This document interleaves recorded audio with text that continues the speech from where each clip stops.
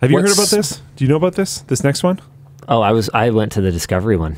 Discovery one. Yeah, I actually don't think this other one's that interesting. I mean, it's like cool, but it's not very practical. So wacky. Yeah. Okay, fine. Let's talk about it. Let's talk about it. It's interesting. It's not realistic at all. Sure. Input lag, blah, blah, blah. Anyways, running both frame generation and fluid motion frames at the same time. A South Korean tech outlet, Quasar Zone? Yeah.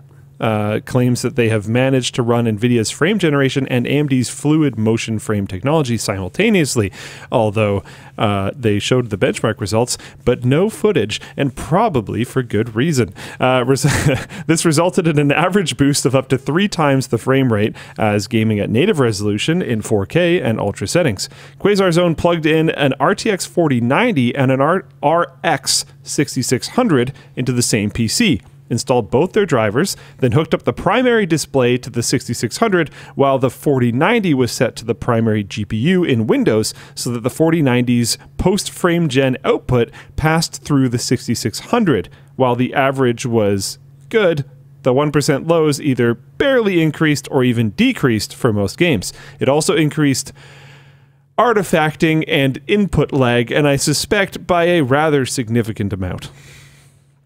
Discussion question. This is a terrible idea. Should we do it? I don't know. It's gotta be rough. This reminds me of the time that we ran SLI and Crossfire in the same computer at the same time. Yeah.